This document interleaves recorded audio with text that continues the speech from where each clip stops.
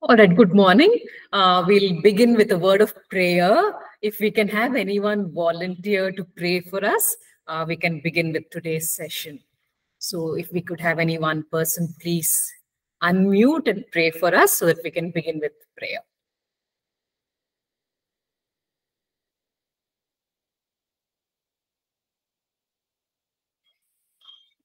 Heavenly Father, we want to thank you for this morning. We come together before you this time of learning. We submit this into your mighty hands. We pray, O God, that you would bless us and help us to understand your word in a better way. You would minister to us, help us to focus on you, help us to fix our eyes on you, God. Minister to us. In Jesus' name we pray. Amen. Amen. Thank you. All right. So we have covered 4 chapters of Ephesians. So today we will do the last 2 chapters of Ephesians. So last chapter, chapter 4, Paul gets into the practical details of our Christian walk.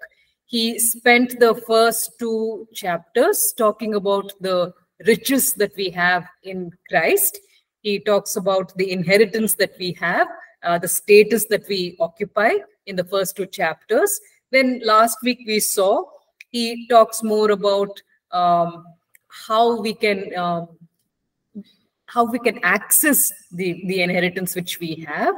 And so as he's talking about that in the last portion of chapter 4, he started talking about how we need to have certain attitudes which will enable us to gain our inheritance and enjoy our riches. So in the last portion of chapter 4, he begins to talk about how we must put off the old self and put on the new a new attitude.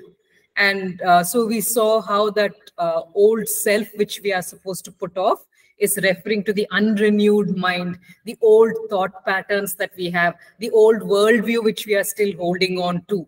So if we put off those things and instead become renewed in our attitude, in our thinking, then we would be able to access all the riches which are rightfully ours. So we saw that. So in chapter 5, he continues with the same practical instructions on the kind of attitude we need to have to be able to gain access to all the riches which are ours. In chapter 4, we talked a little bit about how believers should not lie to each other. When they're angry, then what is the correct way to handle the anger? We looked at how it is important to work hard and earn rather than stealing and cheating. So now in chapter 5, he's continuing with these practical instructions of the way we are to live. So here in chapter 5, if we could have someone begin with the verses 1 to 5, let's see what he has to say to us in verses 1 to 5 of chapter 5. If someone could read out for us, please.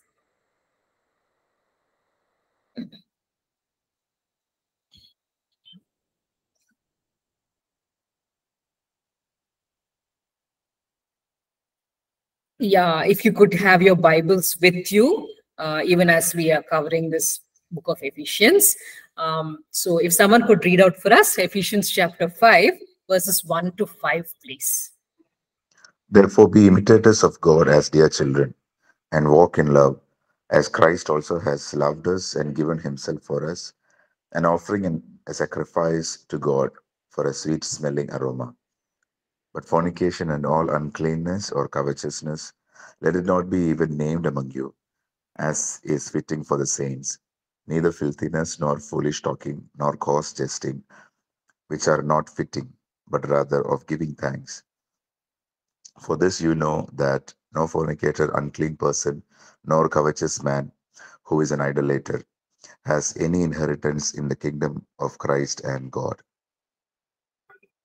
Yes, thank you. So here we see that we are being asked to walk in the way of love, just as Christ loved us and gave himself up for us.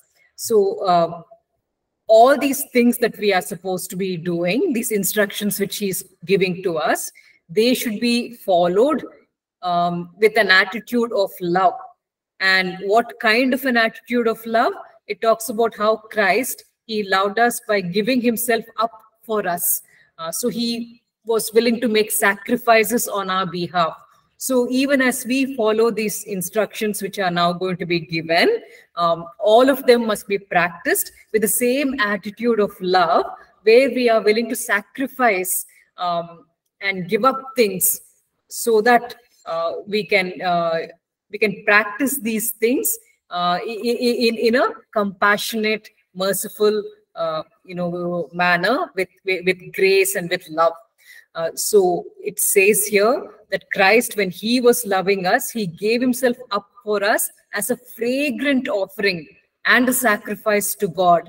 So the sacrifices that he made in serving us, in serving the disciples, in sacrificing his life for the church, all of these things that he did were like a fragrant offering to the Lord.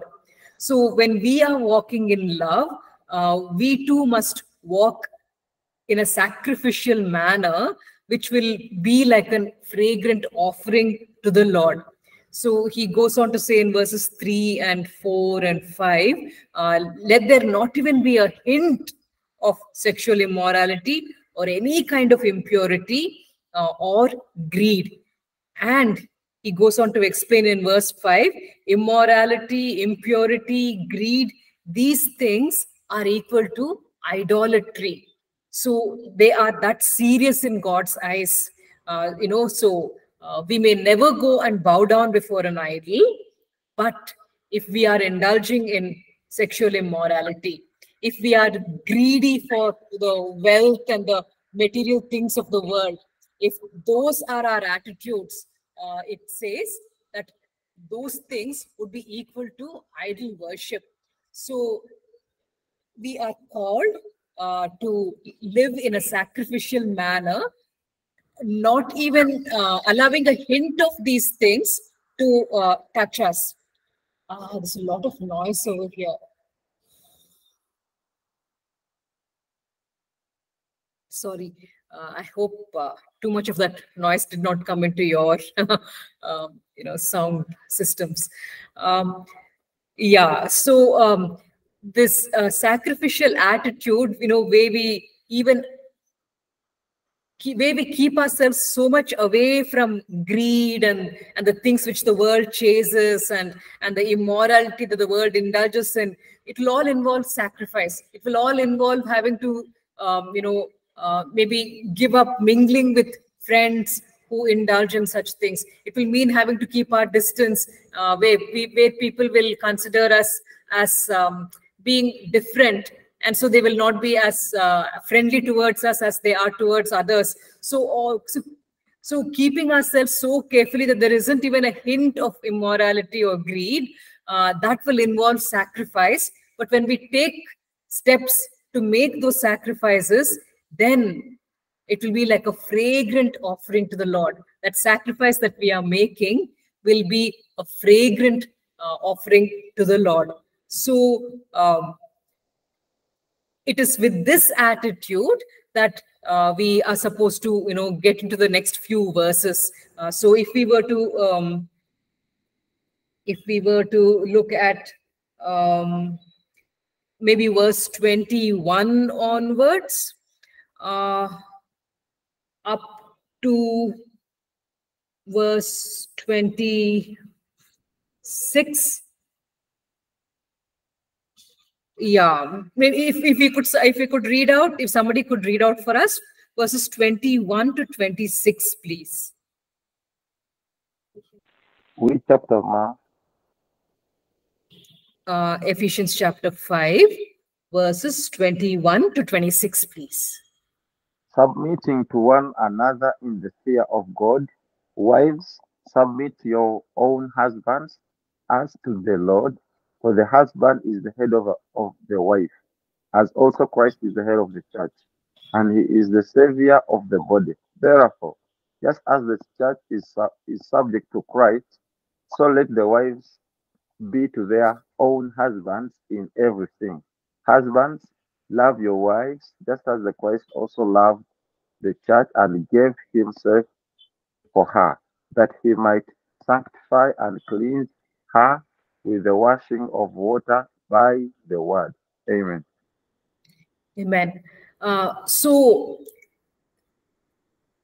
this submission which is being talked about over here would also involve walking in the way of love. In the same way, Christ made sacrifices, and his sacrifices were a fragrant offering to the Lord. When married couples live in submission to one another, like it says in verse 21, when they do that out of reverence for Christ, the sacrifice that they are making will be a fragrant offering to the Lord. So in verse 21, it says, submit to one another out of reverence for Christ. It may not be easy to always submit to one another. It may not be easy to always watch out for one another's interests, but the married couple would do that out of reverence for Christ, to honor him, to please him. And so whatever they do will be a fragrant offering to the Lord. Now, if you were to notice in verses 22, 23, 24, we see that even though verse 21 says submit to one another, in these verses 22, 23, 24, it's talking about the wife submitting. There's no mention made over here about the husband submitting. So why does it say in verse 21, submit to one another, and then go on to say in verses 22, 23, 24 that it's the wife who should submit to the husband?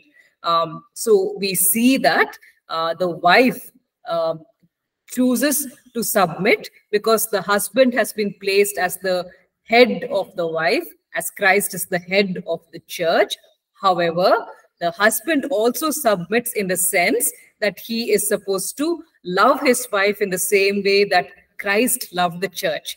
How did Christ love the church? He gave himself up for her and he served her. So in that sense, even husbands would be submitting to the wife in the sense that they would be serving the wife. They would be building her up. They're meant to look after her, cherish her in the same way that Christ has cherished the church and given himself up for her. So in that sense, both of them are submitting to one another, and both of them are bringing glory to the name of Christ by doing that.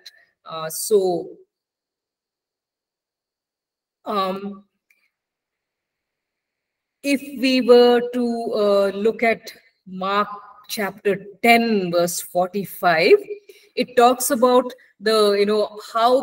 what was Christ's approach. It says in Mark 10:45, it says, for even the Son of Man did not come to be served, but to serve, and to give his life as a ransom for many. So that would be the attitude of service that the couple is asked to take up. So we see in verse 23, it says the husband is the head of the wife in the same way that Christ is the head of the church.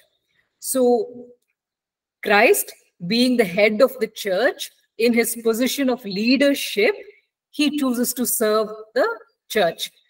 So he does not use his position of authority to only get served, but he uses his position of authority to actually serve. In the same way, the husband is very clearly the head of the home and the head of the wife. It's very clearly established in scripture that the husband would definitely be the head of the home and the head of the wife. But just like Christ, he would not use his position of authority to just be served, but he would also use his position to serve his wife and the rest of the family. So in that way, he would be walking in the way of love, just as Christ did, just as the Son of Man did not come to be served, but to serve, but to give his life as a ransom. In that same manner, the head of the home would also choose to give his life, to benefit the family members.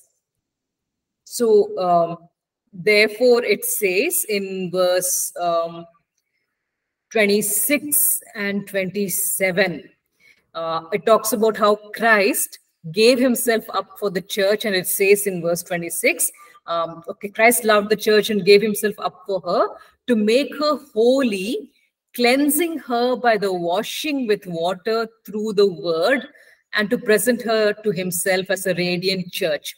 So Christ, in his role of giving himself, sacrificing himself for the church, what he does is he builds up the church. He washes it with the water through the word. The word over here is being compared to cleansing water, and so Christ, as he is serving the church, he does it in a way that the church is built up, that the church is edified. And so in verse 28, it says, in the same way, husbands ought to love their wives as their own bodies. He who loves his wife loves himself. So the husband is meant to build up and edify the wife. Whatever he says, whatever he does, it should lead to her edification. It should lead to her growing, benefiting. Now, this does not mean that the husband would lecture the wife and say, oh, you need to improve in this area and you need to be more godly in that area. So it's not just speech. It is not just giving of advice, because that generally does not work. It's rather just as Christ showed in action how to be, how to be a true follower of the Father. In the same way, the husband, rather than lecturing, would show by example how to serve and how to lead in a godly manner. And by presenting those, examples, he would edify the wife and build her up. So there's a close parallel being drawn over here between Christ and his relationship with the church and the husband's relationship with the wife. So even as Christ always places the church first, even as Christ always serves the church and is always interested in edifying the church, the husband also is called upon over here to place the wife's interests first and to conduct himself in a way which will lead to her building up and lead to her edification. Now, what if the wife is not really someone who is cooperating, who is submitting? What if she is the more rebellious type, or she's very hostile towards the husband? Then would the husband still be expected to serve the wife? What would Christ's attitude be? All the believers in the church are not automatically mature, godly persons. And yet we see Christ being very patient with the church, rather than just using his authority to maybe punish the believers. Rather, we see Christ very gently continuing to serve the church, continuing to, speak to her and edify her in a gentle manner. So the husband also would be expected to do that. So even if the wife is not submitting, even if she is not being cooperative, the husband would have to continue imitating Christ. Why? Because in verse 21, it says that the husband and wife are meant to submit to each other out of reverence for Christ. So out of reverence for Christ, the husband continues to be gentle towards the wife. He continues to be, to conduct himself in a way which will maybe build her up, edify her. So he continues to do those things because he chooses to honor Christ. So he does it for Christ's sake.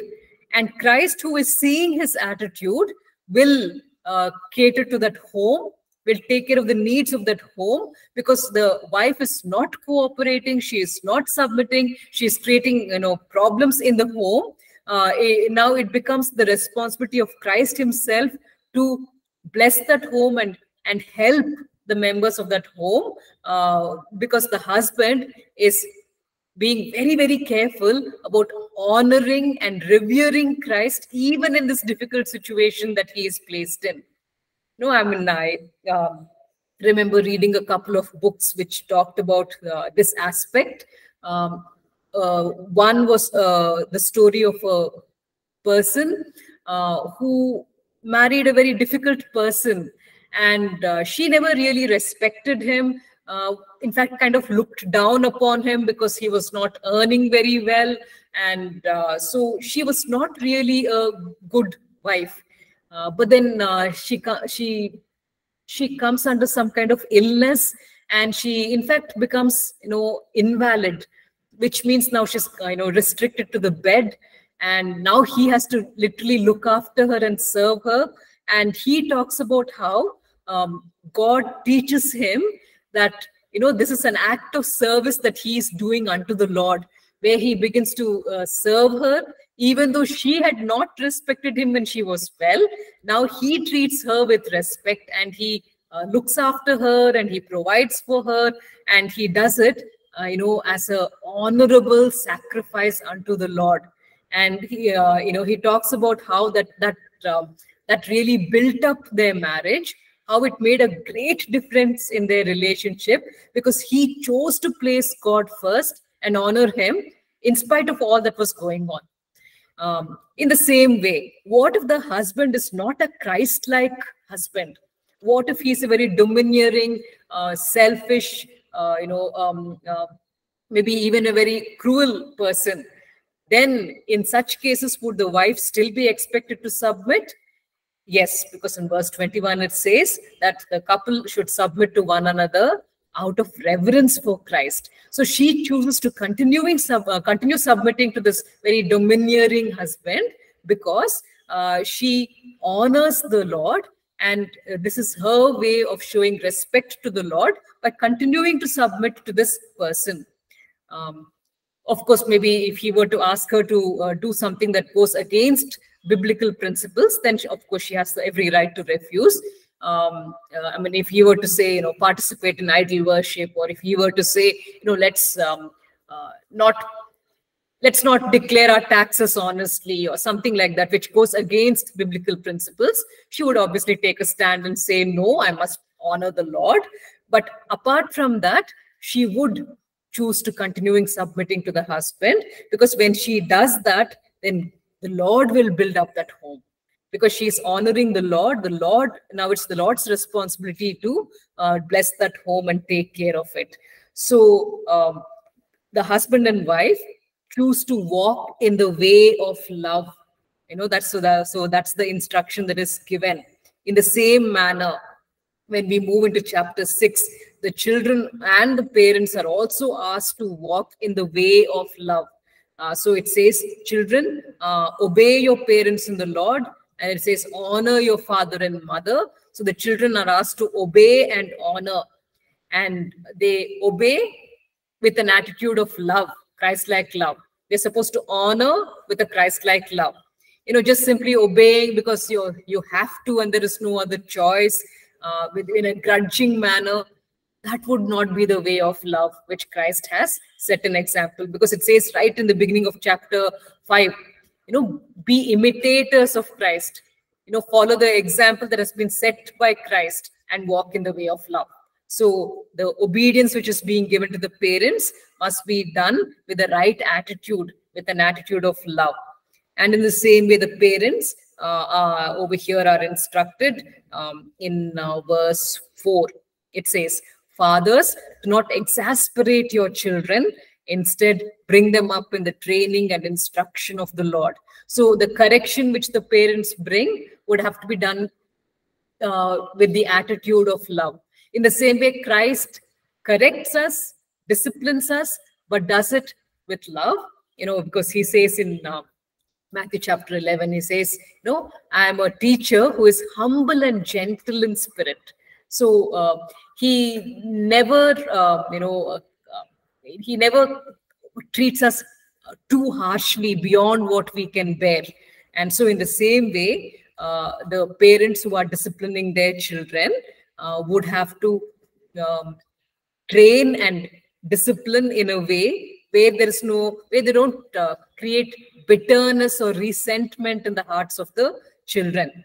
So instruction is being given to couples, instruction is being given to parents and children. And then when we move into verse 5, now we are in chapter 6. So if you move into verse 5, here instructions are being given to slaves and also the masters. If we could have someone read out for us in chapter 6, verses 5 to 9, please. Chapter 6, verses 5 to 9. Bondservants, be obedient to those who are your masters, according to the flesh, with fear and trembling in sincerity of heart, as to Christ, not with eye service as men pleasers, but as bondservants of Christ, doing the will of God from the heart, with goodwill doing service as to the Lord, and not to men, knowing that whatever good anyone does, he will receive the same from the Lord, whether he is a slave or free. And you masters, do the same things to them, giving up threatening, knowing that your own masters also is in heaven, and there is no partiality with him. Yes. So now these are instructions being given to employers and employees. Of course, here it's talking about actual slaves who would have been purchased by the master. And so, the master has invested in them. He has spent a lot of money to purchase them. And now these slaves must be, must serve their master sincerely. Of course, now today we do not have slavery as such. Even though sometimes in some offices, people may feel like as if they are being treated like slaves. But yeah, we don't have slavery as such anymore. But the things which are taught over here can very, easily apply to even today's employees. Look at the instructions that, that are given. How is a Christian employee meant to serve? He would have to serve his boss, his manager, the people who are above him, the superiors. How is he to serve all of these people? The terms, the words that are used in verse 5. He is supposed to serve with respect, with fear, and with sincerity of heart. We see that, lacking in many of our secular offices. People have no respect for their superiors. In fact, the first chance they get, they stab them in the back. But a Christian employee is supposed to treat his superiors with respect. I mean, in fact, he is supposed to treat even his subordinates with respect and his colleagues with respect. So this attitude of respect becomes important for a Christian employee. We cannot just smile in front of the person and then backstab them behind their back. That would not be the way of love. That would not be imitating Christ. So employees are asked to show respect to the people that, under whom they are working. It also mentions the word fear. And of course, over here, it's talking about a godly, positive fear. It's not talking about a negative fear. So here, the godly fear that is being referred to would be more in the sense of accountability. The employee works with the awareness that I am accountable to my superiors for the kind of work that I am putting in. Rather than trying to cut corners, rather than trying to avoid responsibility, the Christian employee decides, I'm going to hold myself accountable to my superiors. I'm going to work in a way, which they would be pleased with. So whether or not they ask for an account, this person, because he has his eyes on the Lord, he chooses to work in a very accountable manner. And of course, it says with sincerity of heart. So the reason that the employee does this is because it says in verse 6, he's doing it as though he's doing the will of God from his heart. So this employee is not just working to win the favor of the boss, when the boss is watching, but he is doing his work as though he's literally doing the will of God. So with that with that attitude, he serves wholeheartedly. That is why verse 7 says, serve wholeheartedly as if you were serving the Lord, not people. And when an employee works in this manner, whether or not the employer, whether or not the boss appreciates his efforts, whether or not that boss is a just person or a fair person, the reward will come from the Lord. So whether or not the boss rewards the employee or not, the Lord who is watching in his own way, in his perfect timing, he will reward the employee. So these are three things that we need to keep in mind. Couples, they walk in the way of love, submit to each other and serve one another. Parents and children, the children obey in a loving manner. The parents discipline in a loving manner.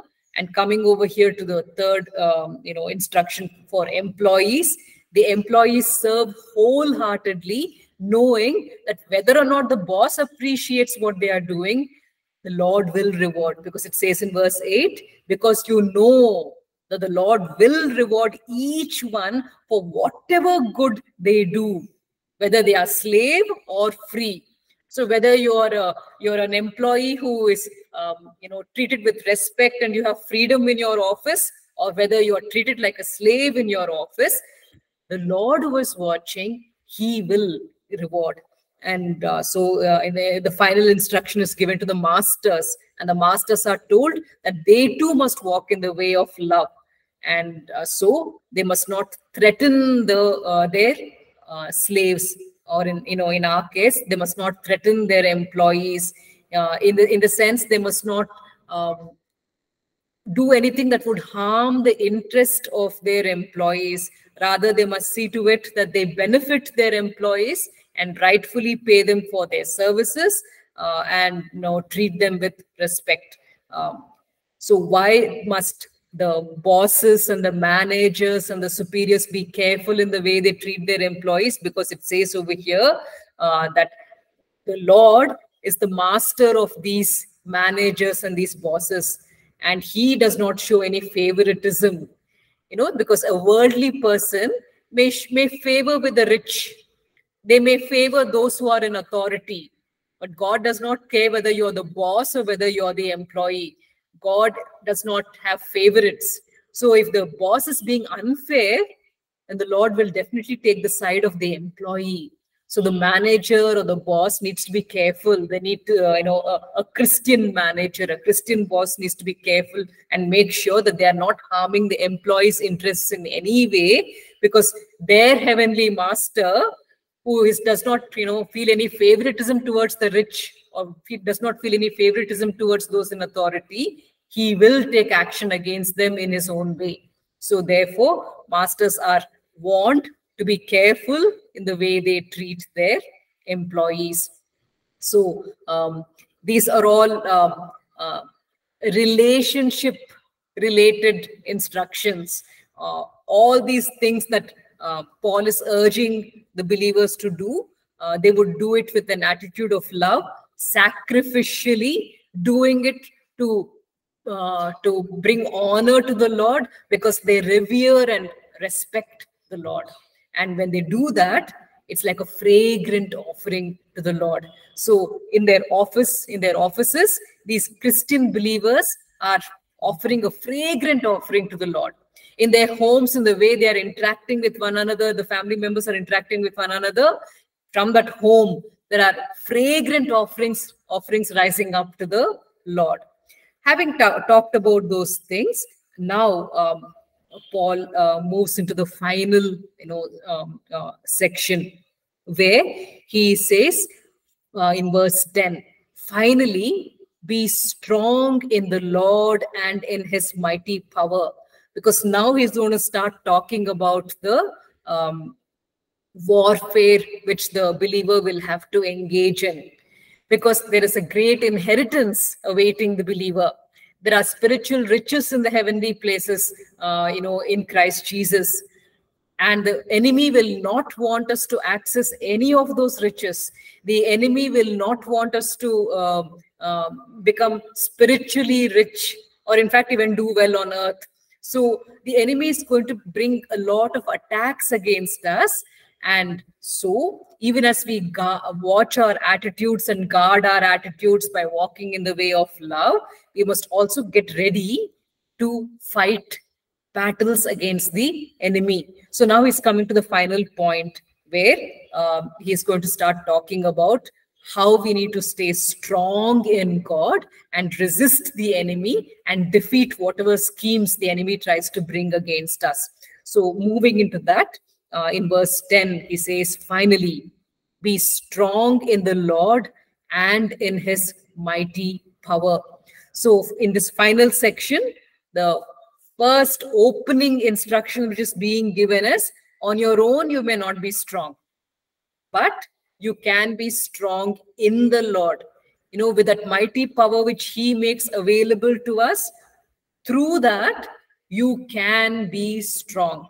So this battle that's going to be fought, all these attacks which need to be, dealt with, which need to be overcome, all of that does not need to be done in the human strength of the believer. We need to be strong in the Lord. And that word that is used over there, the Greek word is endunamu. So that, it's from the root word dynamo. And so, that's basically, the dynamite was, when the dynamite was invented, that word was used for that particular, weapon, because it talks about power. The man, Alfred Nobel, who made the dynamite, who invented the dynamite, he wanted a word for his creation, which would indicate how powerful it is. And so he chose this particular Greek word, dynamo. He chose that Greek word to name his invention, to show off how powerful it is. Only thing, of course, the dynamite is destructive power. It's not power which builds up or edifies or strengthens. It's rather very destructive and negative.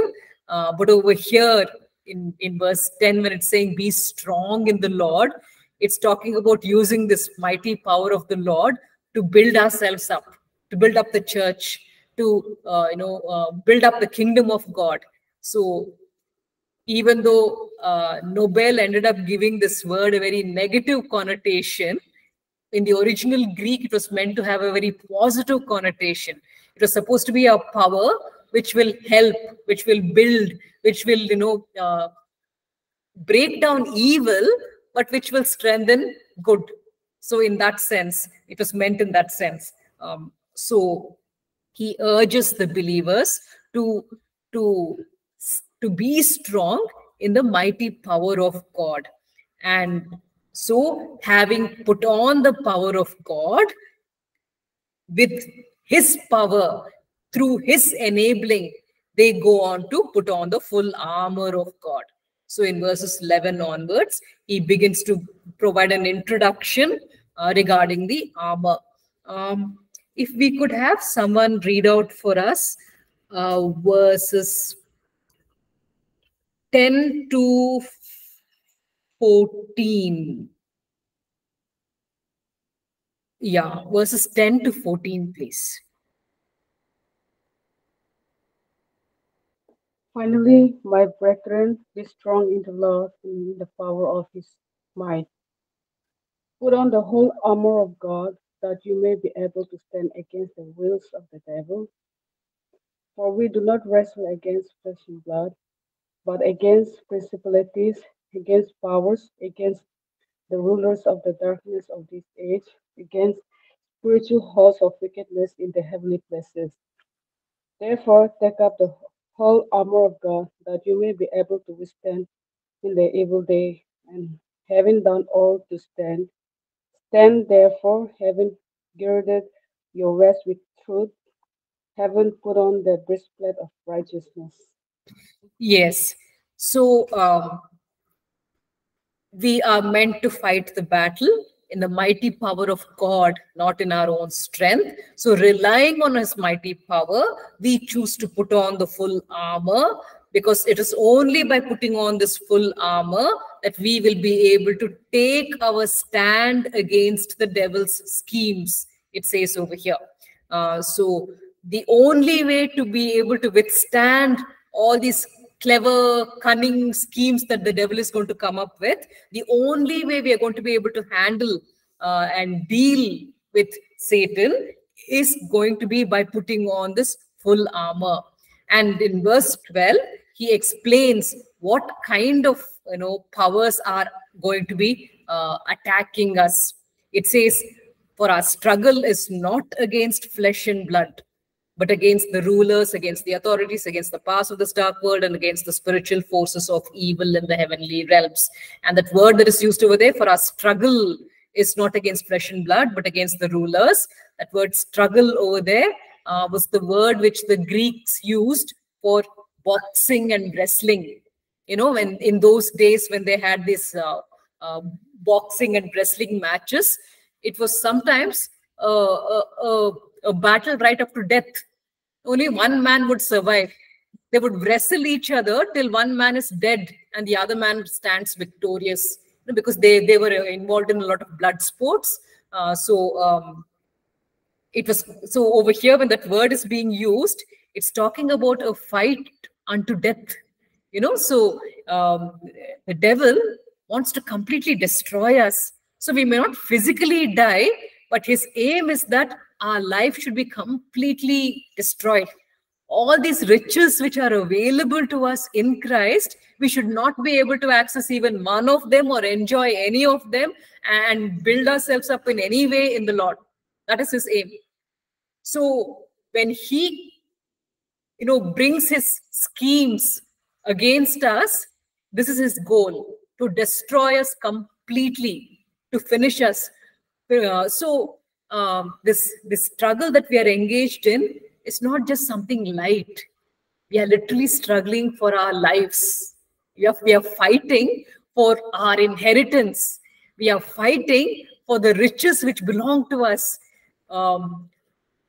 Jesus has freely given us all the spiritual blessings of heaven.